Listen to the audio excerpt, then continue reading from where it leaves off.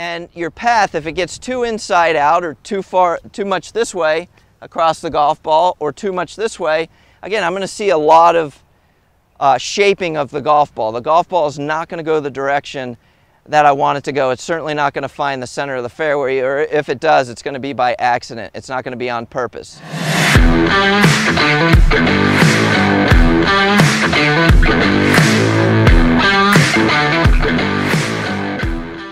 Hey everyone, in this video we're going to talk about how to hit a driver straight every time. I'm going to go over a few key concepts that will help you to find the middle of the fairway, as well as a few drills that will have you driving it straighter than ever. And at the very end we're going to go over a fantastic training aid that will help you find the fairway each and every time. But before we get to that, I've really enjoyed bringing this free content to you, and our YouTube community, it's growing, and that's exciting. And I want it to continue to grow, and you can help me do that by sharing this free content with your friends, liking this video when it's over, subscribing to my YouTube channel, which the easiest way to do that is just click on that little red box in the corner of this video, and that just alerts you when I have new videos available for you to watch, and then comment. Okay, so the first thing we have to understand if we're going to hit a golf ball straight and find the middle of the fairway every time is we have to understand ball flight and what dictates ball flight. And there's many elements that go into dictating what a golf ball does and how it flies, but there are really two key elements that I want to go over here, and that if we hyper focus on them will have us driving it very straight. And so those two elements are face, the club face, and path, the direction the club face is traveling when we strike the golf ball. So there's a great example that I like to use at my golf school when I'm teaching students to help them understand ball flight. And so I can teach everybody who's watching this video about ball flight in about 25 seconds. So the first thing we need to understand is that the club face is the most important variable for the starting direction of the golf ball. So if this face is square at impact, the initial projection of the ball is going to be straight. Might curve once it gets out there. We'll talk about that in just a second. If the face is pointed to the left, the initial projection is going to be left. And if it's pointed to the right, initial projection is going to be to the right. And again, it can curve when it gets out there. So now, what about the shape of the golf ball? What dictates that? And it's the path. And the best example that I can give, yeah, I got a ping pong paddle here. So ping pong ball, ping pong paddle. And if I go this way across the ping pong ball, or the golf ball, because we're playing golf, so golf club, head, golf ball. If I go this way across the ping pong ball, the ball is going to spin this way. Same thing in golf with a golf ball and a golf club. And if I go this way across the ping pong ball, the ball is going to spin the opposite direction. So the thing to understand here when we start talking about path and face is that if we can manage them within a certain threshold, we're going to see balls that appear to be straight. What I mean by that is they might have a little bit of draw or a little bit of fade, but to your eye, they're going to appear to be very straight, and they're certainly going to be very close to the center of the fairway, if not in the center of the fairway. So we have to manage these, and the way we manage them is I can't have the face too open or too closed. If it's too open, the ball is going to go the respective direction based on if you're left or right-handed, and same thing when it's closed. And your path, if it gets too inside out or too much this way across the golf ball or too much this way, again, I'm going to see a lot of shaping of the golf ball. The golf ball is not going to go the direction that I want it to go. It's certainly not going to find the center of the fairway, or if it does, it's going to be by accident. It's not going to be on purpose. So there's one other thing that I want to go over, and then we're going to get into some drills that are going to help you to drive it the straightest that you can each and every time. And I've talked about it in other videos, and it's called gear effect. And what that is you can see this face, it's not flat. On a driver, your fairway woods, your hybrids, the face is not flat. It's actually curved, and it's curved on purpose. They do that on purpose. So when I miss the center of the club face, the face actually, depending on if I hit it heel or toe, will actually open or it will close. And the ball will actually spin in the opposite direction. So what am I getting at here? Okay, I understand gear effect. Mark, what are you trying to say here? What I'm saying is if we miss the center of the club face, the chances of it going straight, it can still go straight, but the chances of it going straight are diminished immensely. So center face contact is really, really important. And so I use at my golf school, and I encourage you to get some. There's a link down below. Is this Dr. Scholl's foot spray in a yellow can. I can spray the face, and when I spray the face, it leaves a nice little white powder, and so when I hit a golf ball, it leaves a nice imprint of the golf ball on the face, so I can start to understand, okay, is it the face, is it the path? Because I'm going to use TrackMan during this video, but not all of us have access to a TrackMan.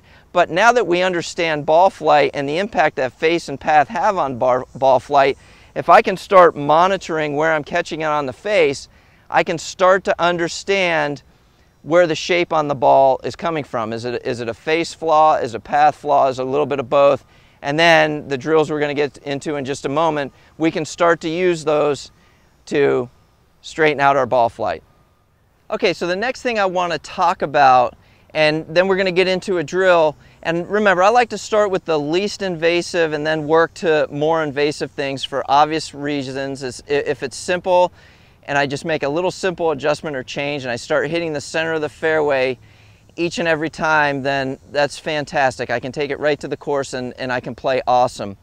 So that being said, the first thing I want to discuss is balance. And I see way too many people when they're swinging the driver. And remember, this video is about hitting it straight every time. It's not about distance. So this is more about hitting the center of the club face, having a face and a path that I can control to make sure I project the ball straight down the middle of the fairway. So when I start talking about balance, I see people swinging at a driver and they're falling off it. I see this all the time on my lesson tee. And remember, this club face is very small, and this ball is even smaller. So if I'm swinging at a golf ball and I'm falling off balance, the chances of that center face strike that we just talked about in the first segment, again, it goes down drastically. So I want to give you a drill that's going to help you with your balance. And as I've already stated, it's a very simple drill. I've talked about in other videos, it's a PGA Tour finish, I call it. And so when I get to my finish, you can see my trail toe, which is my left toe, is in the ground. My belt buckle's pointed to the target. The club is over my lead shoulder, which for me, a lefty, is my right shoulder. But the most important thing is I'm in balance. So when you go to the driving range and you're working on hitting this driver straight every time, I want you to start with this. Start with some balance stuff. Mark the face with your Dr. Scholl's foot spray, and then we're going to make some golf swings after you warm up, and we're going to finish in as balanced a position as we can. And in an effort of doing this, we're going to rein in that path so it's not excessively inside out or outside in, and we're going to get a little better command of the club face. And if you have to go a little slower, remember, this is not a distance video, this is a straight video. If you have to slow down a little bit, that's okay. You know, because this is about putting it down the center of the fairway. I've got to get it in play. I want to hit it straight each and every time. So, from down the line, I'm just going to make some practice swings, and I'm just going to hold that finish.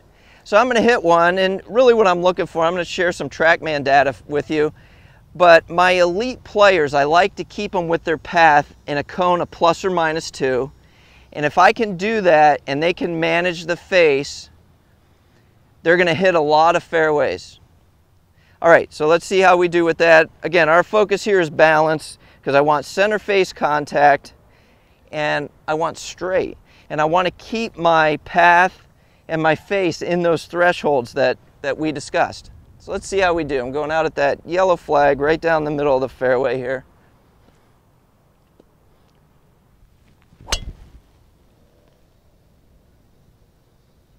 Well, that ball flew straight as an arrow and I'm in perfect balance. So you can see my trail foot was in the ground and the club was over my lead shoulder and my belt buckle was pointing to the target.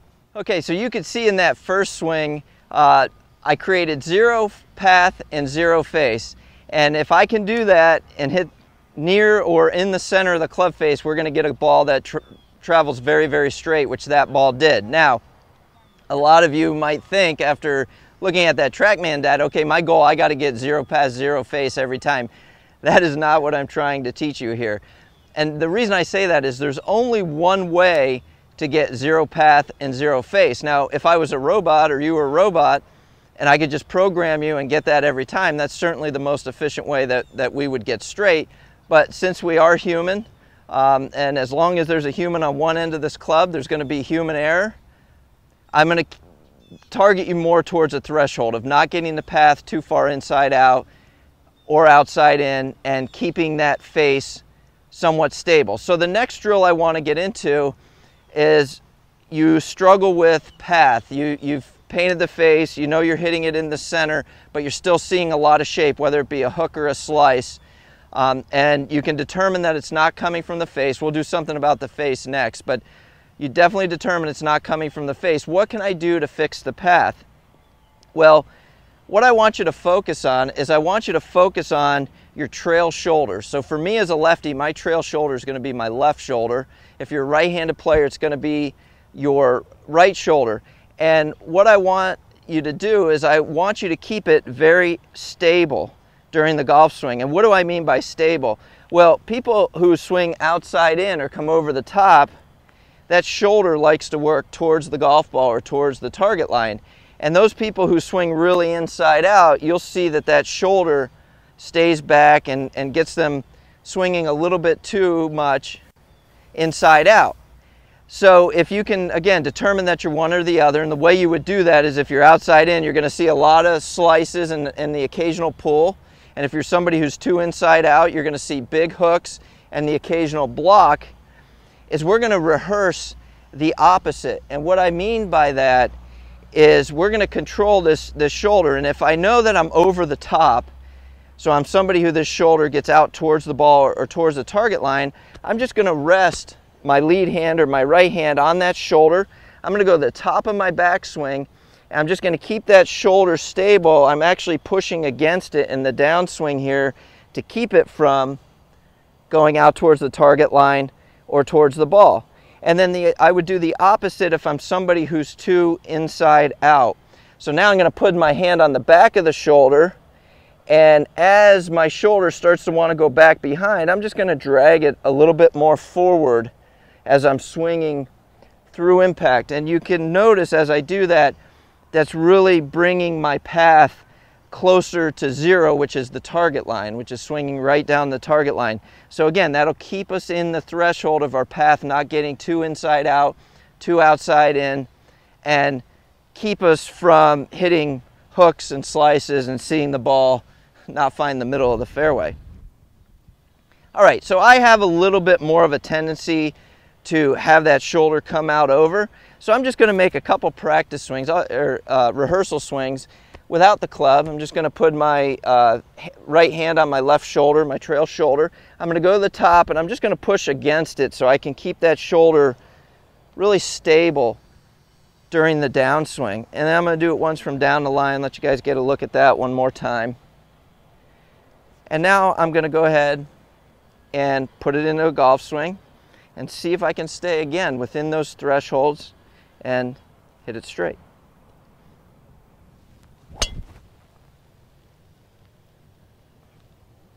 Again, straight as an arrow. I can't see the TrackMan data right now, but I'm guessing it's going to be pretty darn good. Contact was right in the middle of the face. I've got 2 of them right smack dab in the middle. Okay, so there's one more element we need to discuss. We covered balance and helping us hit the center of the face and helping us to control the path and the face that way. And then we talked about the path, just a very simple little drill you can do by controlling that trail shoulder to make sure we neutralize that path and can deliver a path that's going to take a lot of the shape off the golf ball, But now we got to talk about the face component and the direction of the golf ball, which is really, really important. And you can see the two swings that I've made already and the TrackMan data, I was able to zero the face or keep it really close to the target line, or another way to say it is really square. And there is a common fault that I see, a fault that I see more than any other on my lesson tee when it comes to the driver, and people have a really hard time squaring the club face. So they tend to leave it very, very open in the downswing. And I have a training aid that's here in my hand that's going to help us with that, and it's lag shot, and it's the lag shot driver. So those of you who have the 7-iron, and there's a link down below to get more information and to get one in your hands today. But those of you who've used the 7-iron, the shaft is very whippy.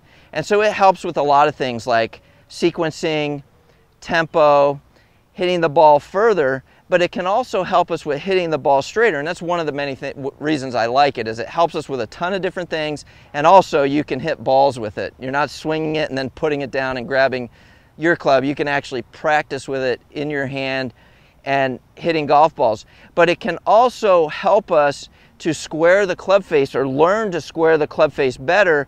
And the reason is, with this whippy shaft, it's really hard to square. So if you're somebody who struggles with hitting it left or right, depending on if you're left or right-handed, so whatever a push would be for you, but you have a hard time squaring the club face, or you know that you get it very open in the downswing, then this would be a great solution for you. So I'm just going to hit a couple, and I'm going to work on see if I can release it a little harder, a little earlier in the downswing, to make sure that it gets square for impact and that I don't leave it out to the left, which for me, a left-handed player, would be the face being open. So I'm just going to make a couple practice swings, and as I've said in other videos, the beautiful thing about lag shot is you just have to do it. The club is in your hands, just do it. You don't have to really think about anything. It's just getting the shot pattern that you're looking for. So for me, I'm going to feel like I release this club really early, and a release, very simply, is just getting the left hand, for me, the trail hand over the lead hand, or the trail forearm over the lead forearm. So just making sure the toe of the club passes the heel of the club. And I'll give you a cool little drill for that too if you struggle to feel that. But let me hit one first. So again, I'm working on feeling like I square this very early to get a nice straight ball flight. Yeah, so I did leave that out to the left a little bit. So let's talk about this other drill, that if you're somebody who, yeah, I still have a hard time squaring it up, what can I do to square it up? A great drill is just to split your grip, like you're holding a hockey stick. And what I want you to do is just make some swings. We're not going to hit any balls this way, I'm just going to make some swings. But as I do that, I can feel the left hand really passing over the right, or I can really feel that club releasing aggressively. The thing is, I got to feel it back here. I can't wait until I get to impact. That's too late.